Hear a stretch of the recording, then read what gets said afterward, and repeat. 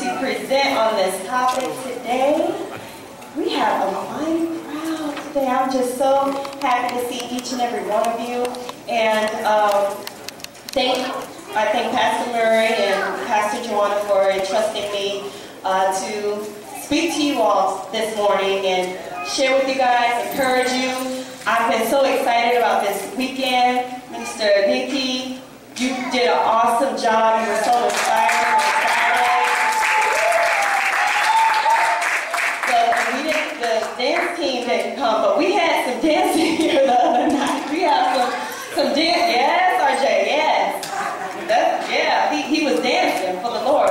So I'm just so happy, and just everyone's been talking about this weekend. I said, man, that was just Friday. What's Saturday going to look like? What's Sunday going to look like? It just made me so excited for this weekend. So I'm going to go ahead and get started. I've been asked to speak to you guys about a generation owning a torch. How many of you guys have seen the Olympics on TV?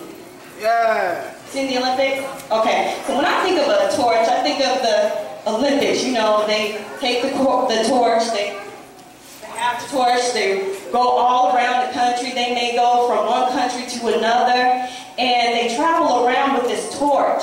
And they light it at the start of the ceremony. You know, they have the big festival and everything.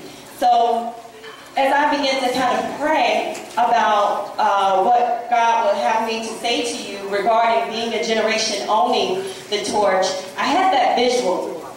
So when we think of a torch, I automatically just start to think Olympics, and you know, who's at the Olympics? The best, right? The top people are there. The whole world is watching. All eyes are on those people, right? And that's what I just felt led to relate this to, because even though they're the people carrying the torch, I wanted to talk to you guys about owning the torch and being a generation that owns the torch. So, you know, in the Olympics, I don't know if you know this, I had to do a little research, but when they carry the torch, you know, that's a high honor. That's something that's a big deal. That's a huge deal to be entrusted or selected to carry a torch. And you have this torch, and they're going all over the country. I looked at a map, and I looked at the 2004 Olympics when they had them here. Okay, they light the torch in Greece. They travel overseas. They had people on the boat with the torch. And a speedboat. I'm like, oh, okay, that's different. But you know what? While they're on that journey, they're entrusted to keep that torch lit. So they have backup flames. They have special stuff that it can withstand rain and wind as they're traveling. And they travel all the way from Greece. Yeah, you didn't know this, did you? When y'all were watching. I should watch it next time because they do a whole coverage of it. So they go from Greece, and then they go to the U.S., and when they got to the U.S., they were all over the country. I said, but it was just in Atlanta. Why did they go all over the country? Isn't that kind of weird? Well, that's a lot. That's a bit much. But you know what? They're doing it because as you carry the torch, people watch you carry the torch. And they have crowds of people watching them carrying the torch.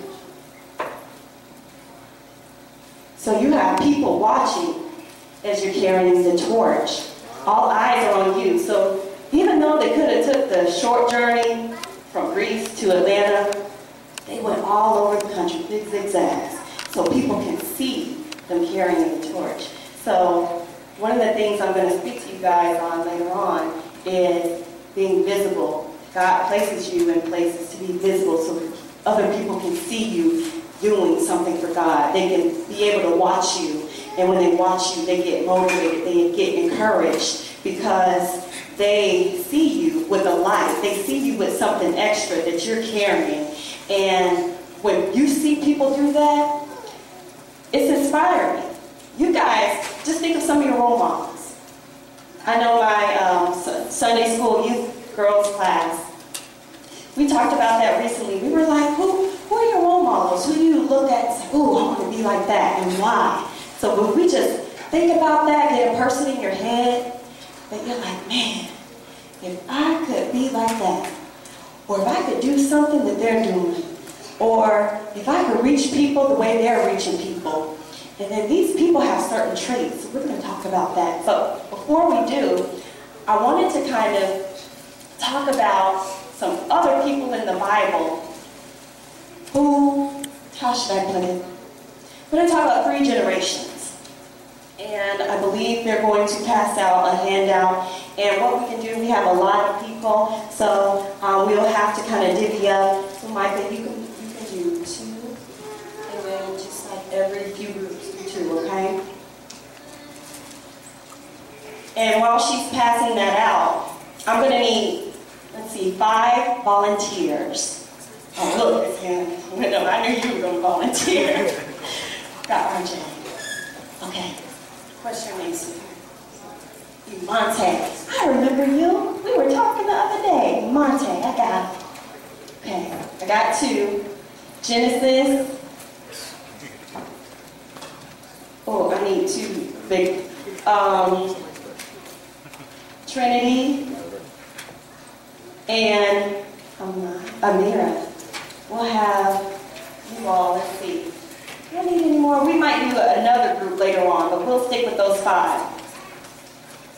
So I want you guys to stand up for me and just come up here. Come on up front. All right. I'm going to blindfold RJ. I'm going to do a little demonstration.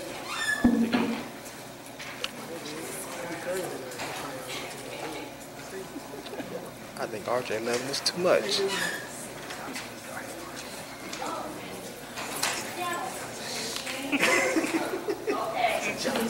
RJ can't see anything. So, this is what we're going to do. I want you, Monte. I want you to stand all the way near that window, all the way against the wall. And I want you 3, you're going to be some obstacles, okay? Your obstacle number 1, obstacle number 2, your obstacle number 3. All right? 1, 2, 3. Okay.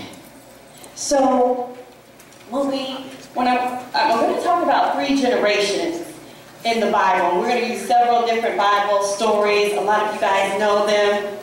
But part of being a generation owning a torch, you have to know where you're going. You have to have the people to help you and guide you. And you have to be receptive to that.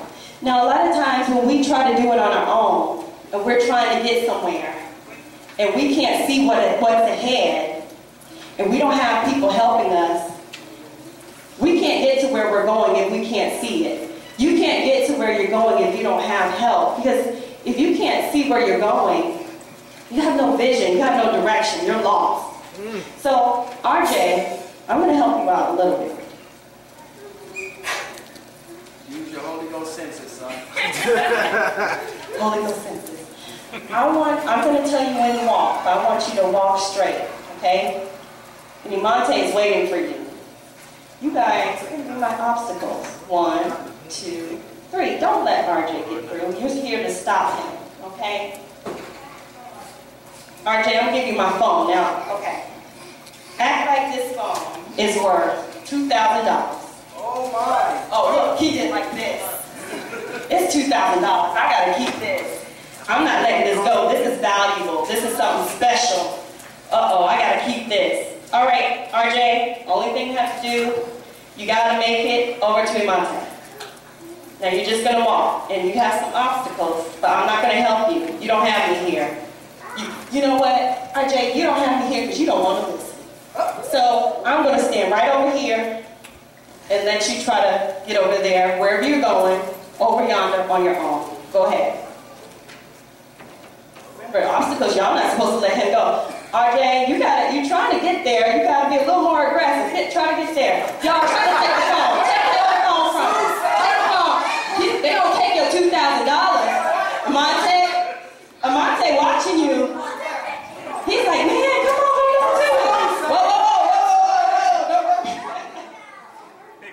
RJ, let it go. Don't drop the phone.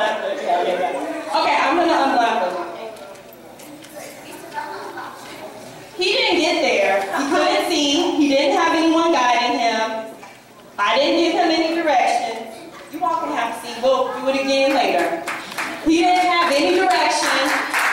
He had stuff in his way.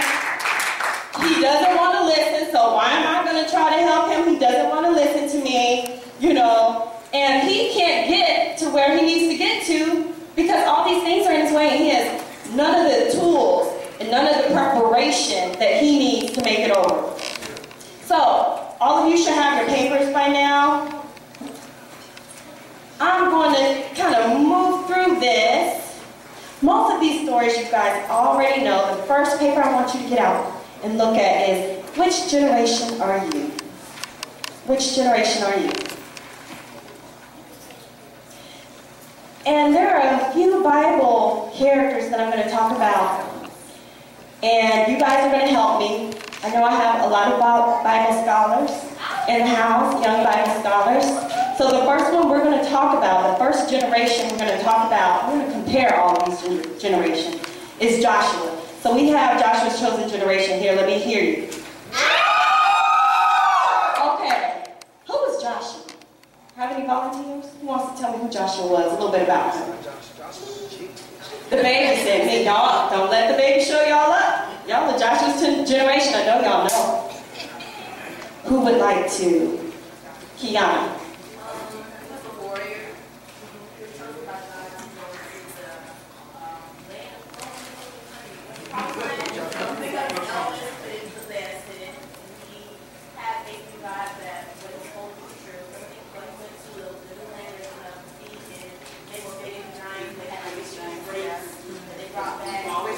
Yanni always remembers the grapes. That's her favorite part of the story.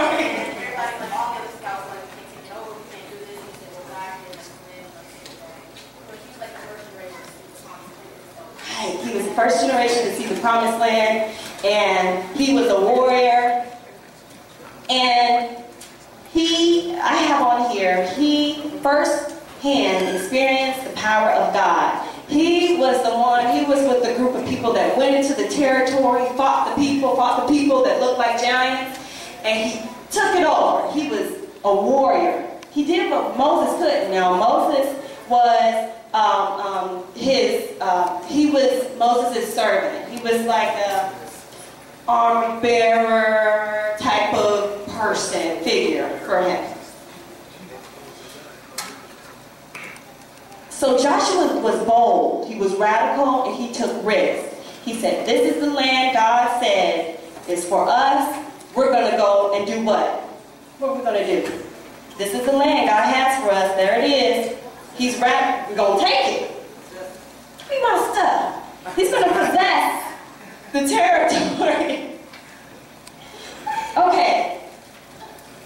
Second generation. You have the elders. These are the people who came after Joshua. And you know what? The pastor the other night said something. I was like, oh yeah, he's all up in that seminar teaching I'm going to do. He said Joshua did not have a successor. Joshua did not have a successor.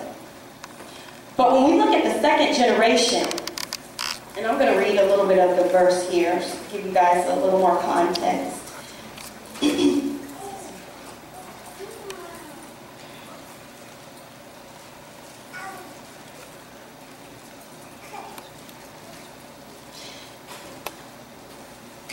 So with this generation, the elders, I'm going to read Joshua 24:31. All Israel served the Lord all the days of Joshua. So Joshua's generation, they serve the Lord. They radical. They're going in, they take his stuff. They say, that's mine. Give it to me. God said it's mine. Right? But then all the days of the elders that outlived Joshua, and which had known all the works that God had done in Israel. So that generation, they knew about God. So that's like when your grandmama, you sit with your grandma and she's saying, baby, the Lord brought me a long way. You know what I lived through? We didn't have all this stuff you have now. We had it hard. But you know what God brought me through? We saw him, he fed us when we didn't have any money.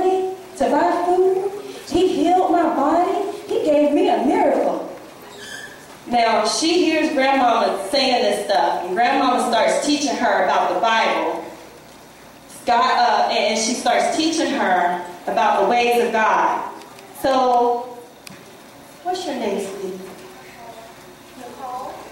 Nicole here, she doesn't, she knows God, but she hadn't seen the same thing Grandma has seen. Grandma's seen some things.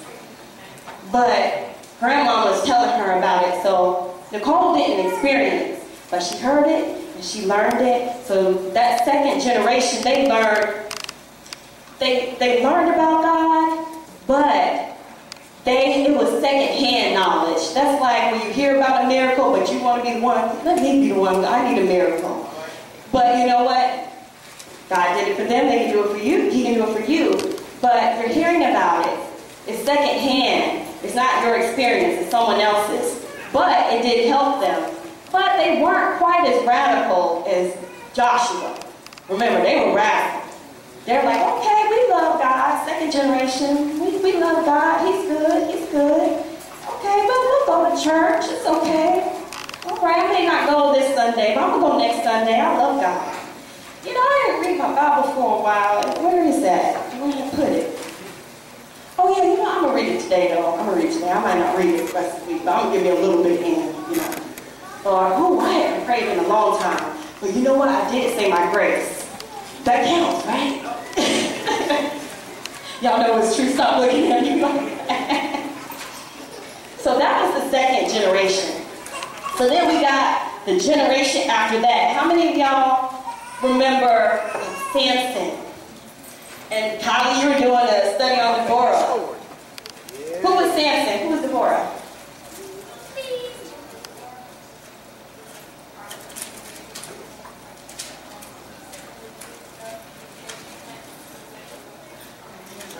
But who was she? Samson. She was, what else? What about Samson? Judge. They were judges. So after them came the judges. But here was the problem with the judges. Now, we all know about the story of Samson. He had long hair, and that was where his strength came from. And he got caught up in a nice-looking young lady who deceived him, cut his hair, you know. But I'm going to read a little bit about the judges. So this is the third generation. And we're going to kind of compare them, then we're going to do another demonstration. Okay. So, and also all that generation were gathered unto their fathers, and there arose another generation after them. But they did not know God, nor what he had done for Israel. So this next generation after the elders, they just don't know anything. They're like, I'm not going to church. I don't believe in God. I don't care. Pray. Why? God doesn't hear me. What has he done for me? I don't know. Who is this God? So one thing about that generation as I was reading and studying is that a trait of that generation, yes, they don't have a heart for God, but they also rejected a lot of wise counsel. So as Nicole was listening to her grandmother, this next generation don't want to listen. Don't want to listen to anybody. Grandma, talking. That's just that old crazy Bible stuff she be talking about. Whatever. So, those are 3 generations, and I'm gonna just kind of wrap this section up. Another comparison that I saw with the 3 generations, so we got one that served God, one that owned the torch, like one went and took the torch, and then ran with it. And then you have the second generation, they were like, do I want to carry the torch? I mean, I could, but it might burn my hand. I don't know. I carry it for a little while. They're a little more casual, right? And that next generation, I'm just going to watch them do it. They can do it. I mean, I'm just going to look. And one other example I want to give with this, and we're going to wrap this section up and go to the little next activity we're going to do. But after thinking, it was like, we got a lot of those in the Bible, just the generations. So you got David, and we know David was a man after God's own heart. He loved God. If he messed up, he repented, he was sincere about it. He loved God. He wanted to do right by God. He wanted to build a temple to reverence God. And then he has his children. Now his children had some drama. Drama. Yes. Ooh. Now I'm going to only talk about one of them. I'll just talk about Solomon. Okay? Solomon's known for being what? Wise. There you go. Wise. Good. So, Solomon's known for being wise. So he listens. He listens.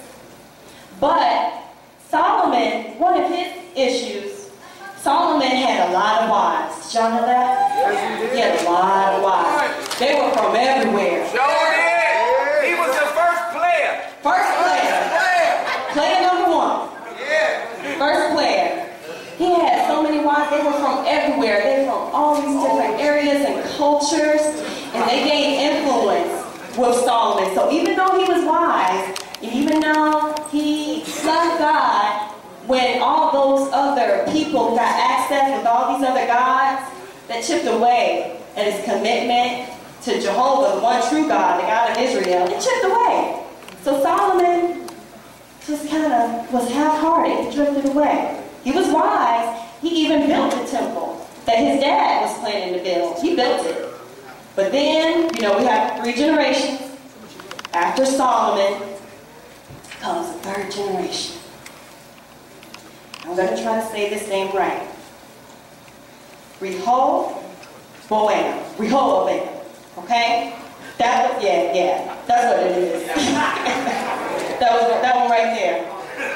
That was Solomon's son. So, if Solomon was half committed, half-hearted, what do you think happened to his son? No commitment? No heart? He gave up? He what? Oh, no soul. Ooh, that's deep. She said anything, like anything goes. No faith in anything. Ooh, y'all are deep. No faith in anything. So, each generation affects another generation.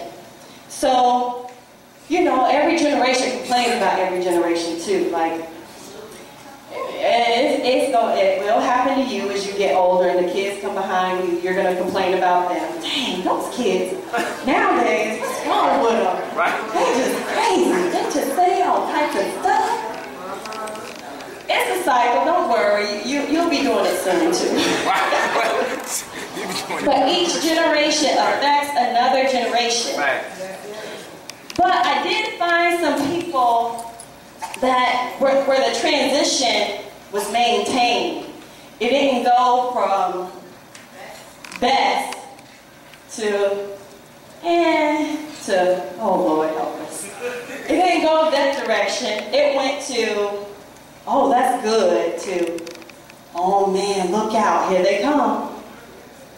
So with each generation, you know, there's some places where in the Bible where we see, and in life, where we see it going backwards. Each generation's getting worse. The next one, oh Lord, what are they going to look like? Oh God, I can't even imagine what this next one's going to look like. But it should be going the other way. Right. Right? We're supposed to be making each other better. Each generation's supposed to get better. Right. If I start off poor, my daughter's not supposed to be even more poor. That's not supposed to happen. If I'm poor, my daughter should be well-to-do. If I'm wealthy, my daughter should have it going on. She should. I think I heard something about Kylie Jenner is a billionaire. I think I heard that on the news. I said, oh, she making that type of money? I didn't know that. But that's an interesting example. Her mom and family's well-to-do. We all know that story, so we ain't got to get into the Kardashians. That might not be a good subject. Let's get that. Do it. But each generation is supposed to be getting better and better. So, I want to talk about how can you be a generation owning the torch. So I need my 5 volunteers to come back. Blindfold. Do you have it, Trent?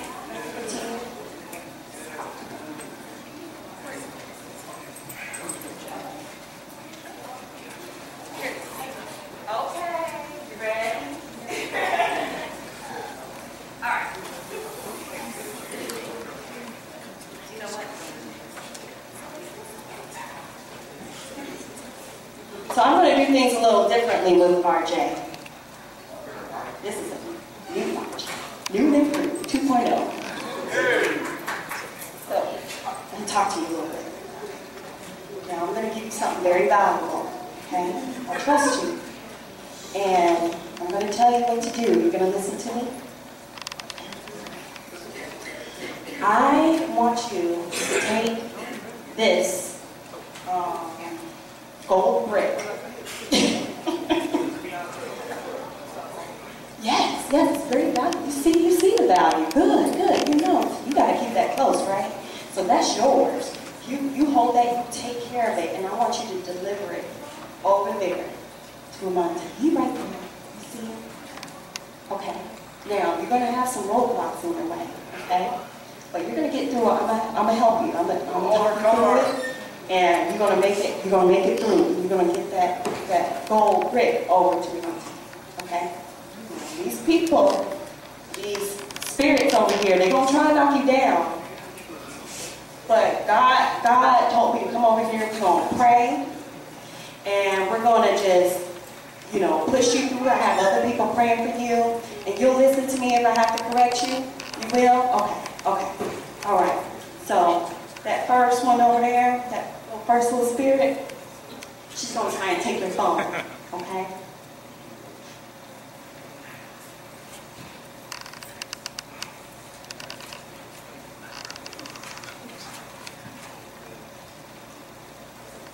All right. Y'all ready? Okay. RJ, go ahead. Go. Get that over there. Get that over there. Get it over there.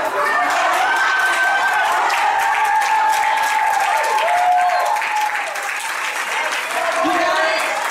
You got it? Okay. Oh, awesome. Okay, you guys can have a seat. Good job, RJ.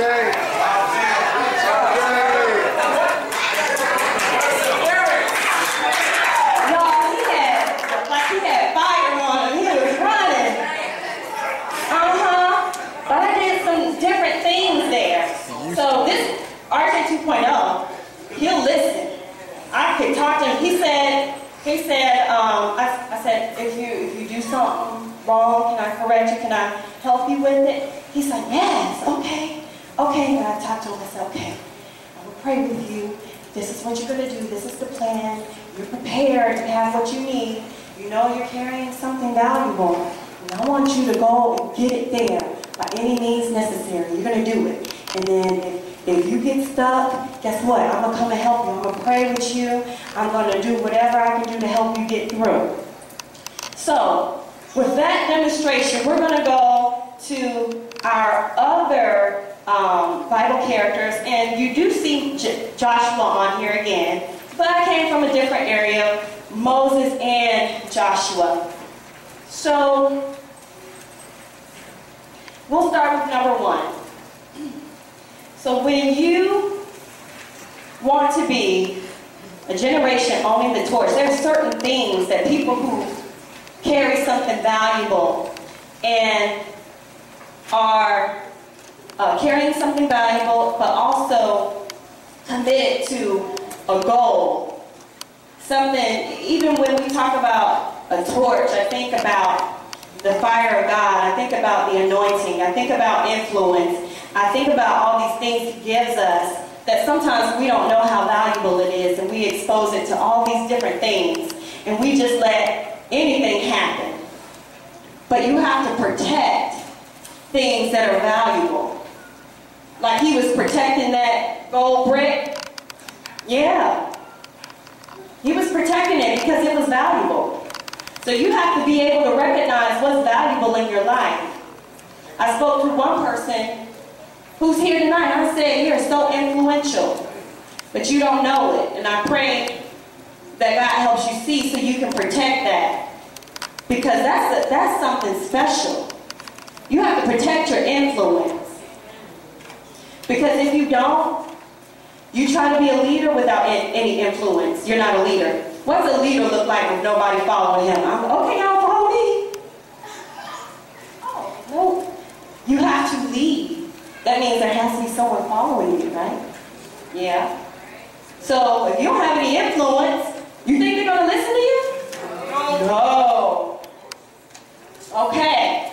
So, Moses and Joshua, we already talked about that story, but one thing that I really love about this story is that, you know, when Moses was watching some of the battles, Joshua was right there with him. It was his right-hand man. Couldn't separate them. They were like this. Right-hand man. And Moses would talk to Joshua. He would teach Joshua. He would tell him all the things he needed to know. Why? Because he was preparing him. So when someone wants to, like a teacher or a pastor, sometimes they see something in you, or God gives them something about you, and they want to prepare you. Sometimes you think they're picking on you. You ever have a teacher, you say, ooh, she just don't like me. Yeah, all been down. Ooh, why is she always talking, saying something to me? It's like she's just picking on me all the time. Now, sometimes you may have some teachers that do that, but sometimes they're doing that because they recognize something in you. They're trying to push you to be better. I accepted a position at my job, and it's similar to what I was doing before. I was at this job, I was doing a lot of things, then I left, and then I came back. When I came back, it's under new management, and that's really what I was looking for. That's why I came back. I was like, ooh, okay, Lord God, just send the people to me who can help develop me. And I'm gonna be honest with you, he might, you all might see him come here, because we've talked about him coming visiting the church. But when I tell you, he was mean. He was mean. He was nice, kind of. And I guess he came from a good place, but he was mean. He would just come over here. Why is this like that? This shouldn't be like this. You need to do this different. What is this? No, you should have it like this. This doesn't look presentable. What? So you know what? Each time, I was like, oh man, I gotta get it together. Fix this should be like this. Okay. So every day, I started coming in, getting stuff together. I said, no, it's gotta look right. It's gotta be right. This represents my work.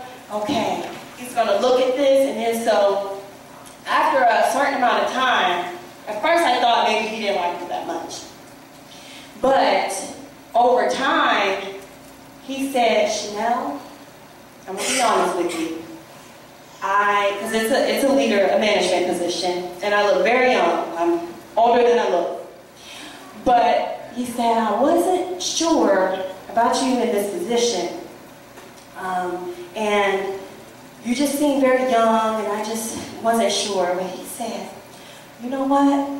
You are awesome at this job, and I think you're probably one of the most competent, skilled people I've ever met in this field. Then he said to me, he said, I was being very hard on you before, but I was testing you. One day he was yelling at me for no reason that didn't make any sense. It was illogical. It was like, but you know what I did? I sat there. I said, okay. It'll get done. Okay. Did what I need to do. It was something that wasn't my fault. Didn't have really anything to do with me. I thought he was just in a bad mood.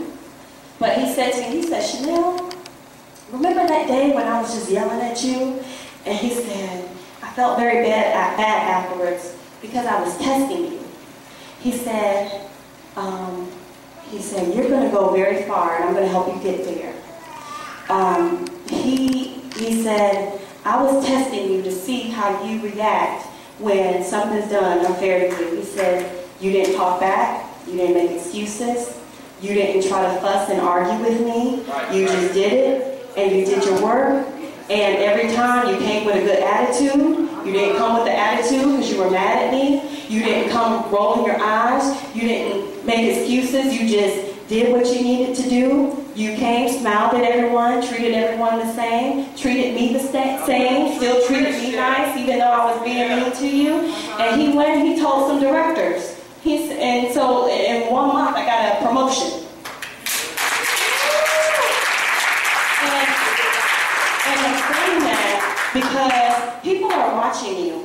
Just like I knew people were watching me. Because he would yell at me in front of other people on purpose. Because that's how people see what you're made of. So he was testing me, he was poking me. And so I knew I had to be very careful on how I reacted because I'm a leader, I'm a kingdom example. So I had to, even though he was yelling at me for something that I think they were like, huh? That doesn't make any sense. But I didn't say anything. I said, okay, yes, all right. Okay, I'll get it done. He said, from that day forward, he said, I was like this. She's going to do great things is what he keeps telling me. And now we are thick as thieves, and you'll probably see him come to church with his family next month. But I'm just kind of giving that testimony because how you react to these things, people are watching you. People are watching you every day. People are watching you. You don't even know it. But you're not doing things because people are watching you. You got to get to the place where you're doing it because it's right. Character and integrity is doing what is right regardless of who's watching. Who's watching. It doesn't matter. I remember Pastor Jay, I think it was 2 weeks ago, in her sermon, she talked about, was it Rebecca, I believe, and how she was at the well, and she gave water to the traveler and the camels, and how much work that took. She had to take all these gallons of water back and forth. Probably took her all day to water the camels. But she didn't do it because it was someone special. She didn't know who this person was. She didn't know that God had sent this person to be, that was going to actually bless her. She was doing it because that's what she did. She did that every day. Everyone else may have done the minimum, but she went over and above consistently every day. So I'm saying that to say that you have to be committed to becoming better. You have to be committed because the next generation coming after you, you're going to set the tone for that. So what the world is going to look like is going to depend on what we teach you all and what you all teach them and what you all teach the next one and so forth and so forth. So one thing with Joshua is Joshua recognized and submitted to authority. And you cannot, just with the demonstration, RJ, number 1, RJ 1.0, remember, he didn't listen. He don't want to be told anything. You say something to him, he probably talks back, rolls his eyes, and says, shh, I ain't going to do it. His daddy said, I'm going to beat his butt. But RJ 2.0, he said, okay, if you give me a correction, I'll listen to it. If you say, okay, you should do this differently, I'm going to listen to you because you're the person guiding me. You're my elder. And guess what? If his daddy told him to do something, he'll beat his butt if he don't. So I know if I don't do it, he's going to do it. So submissiveness, obedience, embracing the negative feedback instead of not wanting to hear anyone say anything. When someone tries to correct you, you always have a bunch of words for them. And a lot of times if we just trust the people, raise your hand if you feel like God has called one person into your life to be a guide or a mentor. That's very special. That's such a special relationship. How many times do we actually listen to them when they tell you something? Yeah. Keith, don't try it. Don't make me revisit last Saturday. Look, he got real quiet, didn't he? But how many, if we say we know God has put this person in my life. Oh, God put Pastor J in my life. Oh, I love her so much. She helps me so much. And then when she tells you something that you may not want to hear or that you're doing wrong, you're like, that ain't even going to work. I don't even care. I'm going to do what I want to do. She just don't know. She just don't know what it's like. She don't understand. So I'm just going to do it this way. And okay, whatever happens, happens. And then most times the outcome's pretty bad. But another thing that Joshua had, they had a vision. They knew where they were going. They were supposed to possess the promised land. That was the goal. That was what God charged them with. So Moses died, and he passed that torch to Joshua, and Joshua was prepared. He had been submissive. He had listened to Moses when he spoke to him, and he knew and understood the vision. He knew where he was going. Give you another example, Mordecai and Esther. Who knows the story of Esther? How many of you guys know the story of Esther? Who wants to give me a very brief recap? Micah.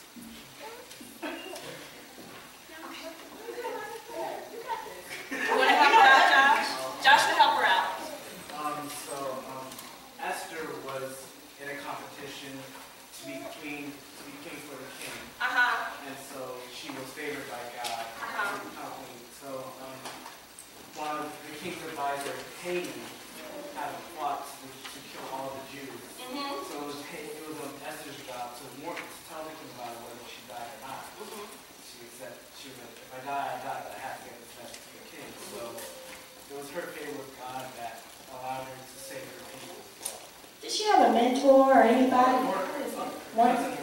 Mordecai. That was her guardian too. She was an orphan, and her parents had passed away, and so Mordecai was there. And throughout that whole process, Mordecai would give her advice. Okay, Esther, this is what you need to do. And the Bible says that he would walk by every day and check on her when she was doing a little competition to be queen.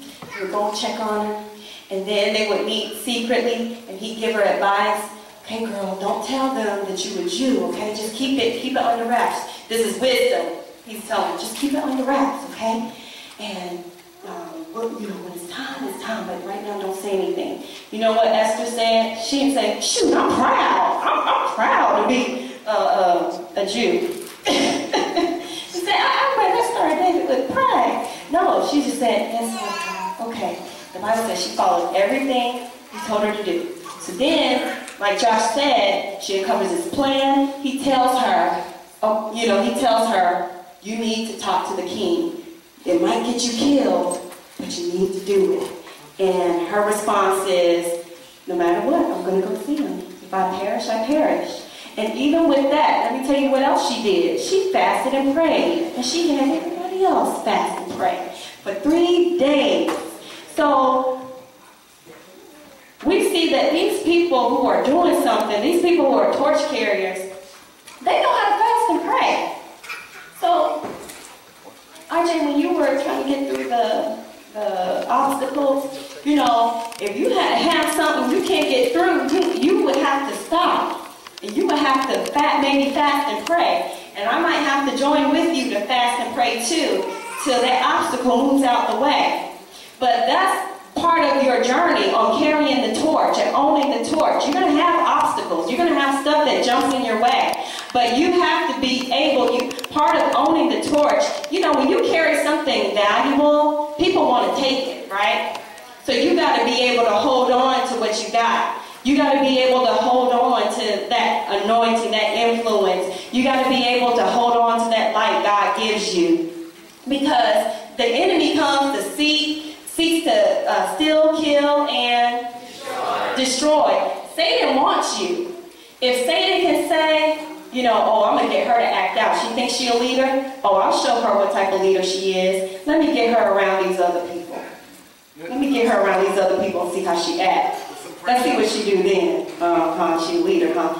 Satan's testing you, and he's trying to get you to give up that valuable item. Most times we give it away ourselves. People don't even take it. We're not guarding it like it's precious. We give it away. But you got to know how to hold on to it. So that was a trait of a generation owning the torch. They're disciplined. You know, the word disciple means disciplined ones.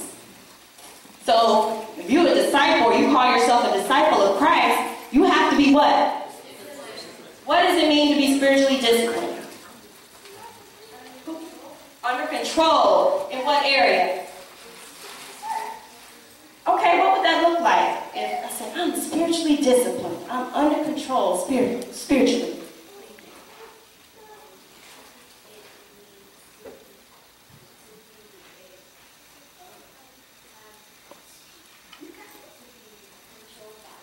Controlled by God. So that means you do what God tells you to do, right?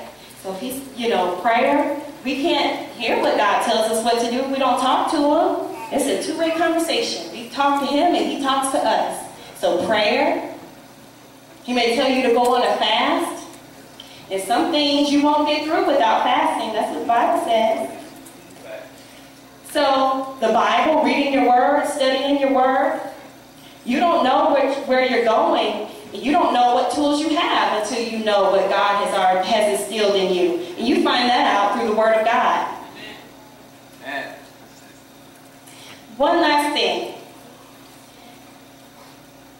So let's recap. Mordecai and Esther, she was prepared. Mordecai prepared her. She was obedient, and she had influence. She had the ear of the king. She had the people to fast and pray. That gave her power to go into that throne room, and it gave her favor. So Esther was highly favored of the Lord because of that. So Naomi and Ruth, and this is the last one, and I'm going to wrap it up. So Naomi and Ruth, who wants to give me a recap of that? Who remembers that story? Thank you.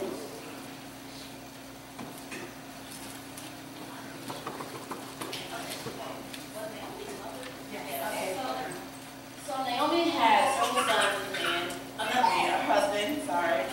And her husband and her sons died, and she told the wives of her sons that they can leave. She had nothing left to give them. They can go on about the way. And one of the wives left, said, okay, I'm going to go on. But the other wife, Ruth, said, no, I'm going to stay with you. Go along the journey with you. And they moved to a different land. I can't remember what it is. But Ruth met this guy named Boaz, right? Boaz, right? And she was working in the field. I think Boaz fell in love with her. And he was wife, and she started owning everything. She owned the field and all that. So he was treating her really locally. And Naomi did too. That's good. Good job, Kiana.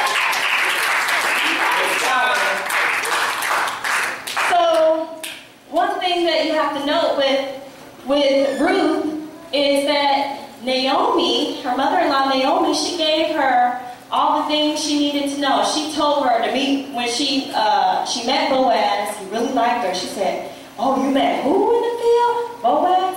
Oh, girl, okay. This is how you get him. We're gonna hook him. And she told Ruth everything to do. And in the Bible it says Ruth obeyed. She did everything that she was told to do. Now, some of y'all, all of us have probably been there, I think, where you probably meet someone you really like, and you know what you should do, and you do the opposite.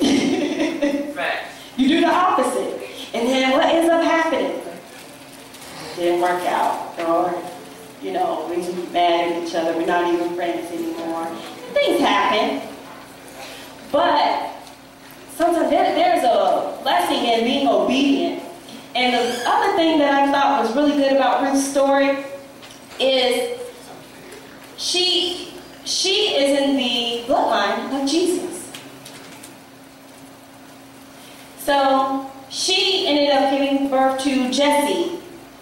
And Jesse was whose father? David's father. And Jesus came from the line of David. You saw how that generation was powerful? That got better and better, didn't it? That story of Naomi and Ruth, that sounds pretty chill. Okay, she better go And she was obedient when it was hard, too. But that obedience, you look at David. So there's some blessings in the generation when you are obedient. So I am wrapping up. But in my closing, I just want to say that you all have to recognize those things that are precious. And you have to guard them. You all saw how RJ was holding on to that phone. I told him it was a gold brick. He said, "Oh, this is $1 million. I'm not letting anybody take this." That's how you have to hold on to the anointing God puts over your life. That's how you have to hold on and value your relationship with God. You have to protect it. It can't be more important than anything else. It is the most important thing you can ever have. When all else is gone, God is still there. Money will leave you. People may leave you. You may not be in the house you are in now. But one thing that we know for sure is God is still there with you. And if you have God, you can recover all that and more. So you don't even have to worry about what you lost. If you keep and guard that relationship with Him, guard everything that He gives you. Because, we don't want, there's some people in the Bible who didn't guard it. And then they lost. You think of Saul. Saul, he was anointed king, right? But he was disobedient. And the Bible said the Spirit of the Lord left him and he was tormented. He was tormented. He had no peace. He was going crazy because he was disobedient. He didn't protect and put God first. He didn't protect what God had given him. So that's what I want to leave you all with today, is to value what God gives you and keep the vision, know where you're going, and listen to the people God sends to help you. And that's one of the things I can say about, that's a testimony in my life, is that God has sent people in my life. I know that it was ordained. So I had a rough childhood. But God put the people in my life to keep me and preserve me. So people, wouldn't expect what I could tell them. But you know what? I don't even focus on that. I focused on what God gave me. And it was enough. And just knowing that God loved me that much to send those people into my life at that time, I guard those relationships. I guard the things He blessed me with. Because He used it for me to be able to make it. So guys, I want you to value, if you have a mentor here, or maybe they're at home, I want you to just think about those relationships you have with them. And think about, is this person really God called? Did this person really, is that the person who God really said, okay, I should listen to them? And then trust that God has your back. He's not going to send you He's not going to cause that mentor to lead you astray. If all of the people who are over you are telling you, you need to be careful, you need to watch it, I want you guys to really take value in that. Okay? Y'all still love me? Okay? All right, guys, I think we are about to dismiss, or actually pray, right? And I'll let Pastor Murray take it from here.